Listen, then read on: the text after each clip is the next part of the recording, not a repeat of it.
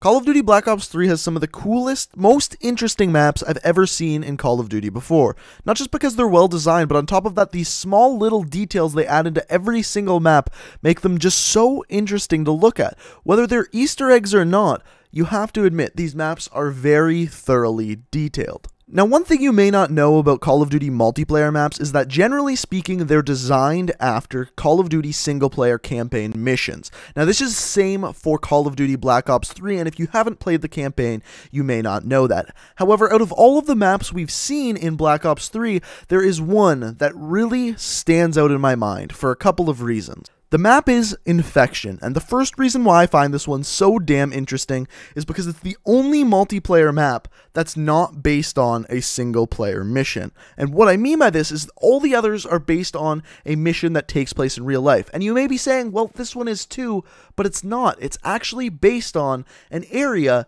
in a memory. Yes, Sarah Hall, one of the main characters in the campaign, this multiplayer map actually takes place within the mission Demon Within, where you actually interact with Sarah Hall's direct neural interface, or DNI, which you'll hear me talk about several times throughout this, and you interact with it and all of a sudden you are in her head.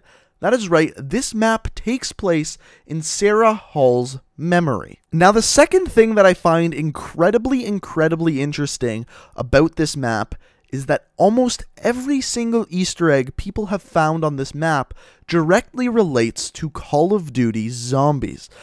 Not just zombies in Black Ops 3, but also zombies in previous Black Ops games.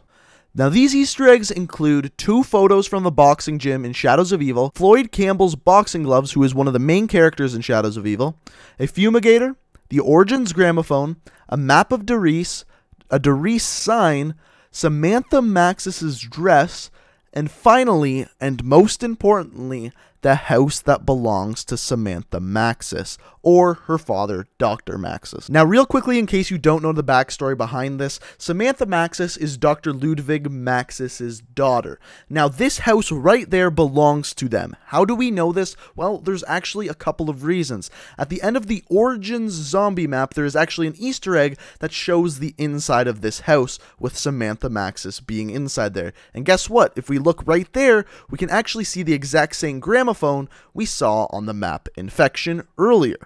Also, on top of this, we can also see it in a note put together throughout smaller notes found in the Shadows of Evil zombie map. So, if you don't believe me, just look at this picture, compare it to what you're seeing on the Infection map. Now, this actually isn't the monstrous Easter egg I've been talking to you about for weeks now. We have to actually look much deeper than this. The Easter egg we're going to look at here actually ties in single-player campaign, Call of Duty Zombies, and the multiplayer all into one to create one giant theory I have on the Black Ops 3 zombies. So if you don't know, this Infection map, like I said, takes place in Sarah Hall's mind. But what is it of? For us to understand what this map is actually of, we actually have to go ahead and look at the mission from campaign. Now, in this mission, you go into Sarah Hall's DNI, or as I said before, direct neural interface. Now, through doing this, you actually get put in the middle of a World War II battle called the Siege of Bastogne. Now, this takes place in Belgium. Now, that's actually where the map Infection actually is. It is in Sarah Hall's mind. However, Sarah Hall's mind is taking place in Belgium at the Battle of Bastogne. Now, the question is, you're in Sarah Hall's mind, someone who wasn't alive during World War II. How is it possible that being in her mind brings both of you back to World War II if she was never alive during that period? For that, we have to understand the overall arcing story for the main campaign in single player. What basically happens is all of these soldiers have this direct neural interface which acts directly with their memories and brain. There is now an infection that is taking place in everyone's direct neural interface, and it travels between people through going from direct neural interface to direct neural interface. So without going too in-depth into the Black Ops 3 story, what happens to Sarah Hall is her DNI actually gets infected by this virus that is kind of like the overlying bad guy in the Black Ops 3 main campaign.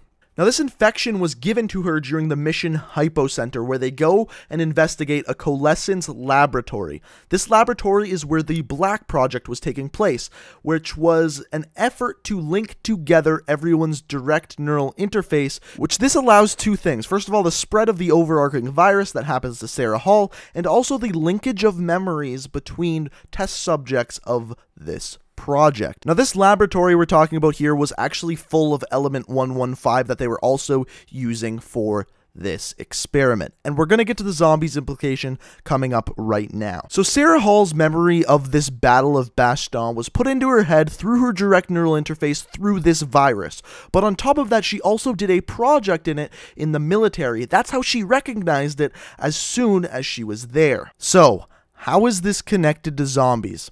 Later in this mission, we go into a very, very special house. This house right here is rumored to be Nikolai's house. Why is this important? Well, first of all, how do we know this? This is Nikolai's house because we actually saw it in a trailer featuring Nikolai to get people hyped for an upcoming zombies map. Now, in this trailer, you see him sitting in this house, and there's actually several props in the exact locations that they are found in this house, including the piano, including the gramophone, including several shelvings and pictures featured in both this house and the photo. As I showed you there on the screen, they're literally in the exact same places as they are seen in the campaign of this game. So why is this important? Well, now we know the location of Nikolai's house. We know it's in Belgium near the Battle of Bastion. So that's incredibly important, but I don't think you quite realize what this implies. Remember, we are not actually at the Battle of Bastion. We are not actually in Belgium. We are in Sarah Hall's mind. So Sarah Hall has a memory of being in Nikolai's house. Now, of course, that memory is not her own, but what this means is that someone who is in Nikolai's house was involved with the Black Project and therefore has a direct link to coalescence. So what does this mean? This is where we stop taking evidence and start creating theories. There's so many questions we can ask based off this. Well, was it someone who was in group 935 that was related with Coalescence? Is Coalescence a newer group founded from the members of 935? They are using element 115, so where does this take us? And the answer is, I don't know. This is just something I figured out right now and wanted to share with you guys.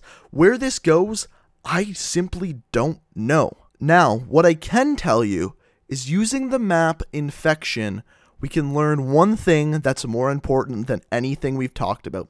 Whoever Sarah Hall got this memory from doesn't only have a memory of Nikolai's house, because remember, the map Infection is based off of Sarah Hall's memory, and in this memory, we also saw Samantha Maxis's house, the house that was in the Easter egg for the Origins zombie map.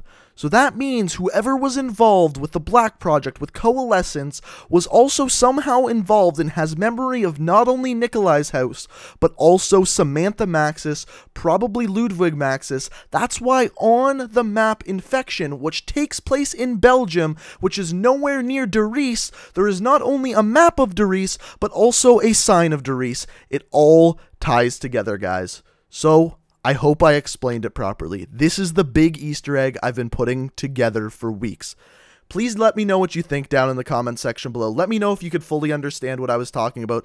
It literally involved multiplayer, single player, and zombies, so if you weren't totally familiar with the lore, I might have left a little too much out, but let me know what you think down in the comment section below. Do you think I was digging too far, or do you think I found something really, really cool? I think I explained it all properly. I really hope I did. This video took me so much work, so it would be awesome if you could leave a like rating. Let's see if we can get this video over 5,000 likes. That's the biggest like goal I've ever asked for, but this video took the most effort out of any video I created before. So if you could leave a like rating, it would be really, really greatly appreciated. I would really appreciate it. So thank you so much for watching, guys. If you're new to the channel, hit that subscribe button. I upload new Call of Duty videos every single day of the week. Thank you guys so much for watching, and until next time, peace out. We are reaching for the stars, but we're